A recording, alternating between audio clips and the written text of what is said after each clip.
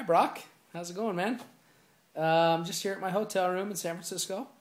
I know that you started Rivalry Week at the office back at Lendio with some sod in the office. A little football field, a little Y in the middle of it. You and a couple of rogue BYU Lendio employees doing your thing. You know, ha ha, funny, funny. And I just couldn't feel good about that. I mean, I know I'm not at Lendio day to day anymore. Heck, I'm not even in the state of Utah right now. But put a few things together, got a few people together, made a few things happen.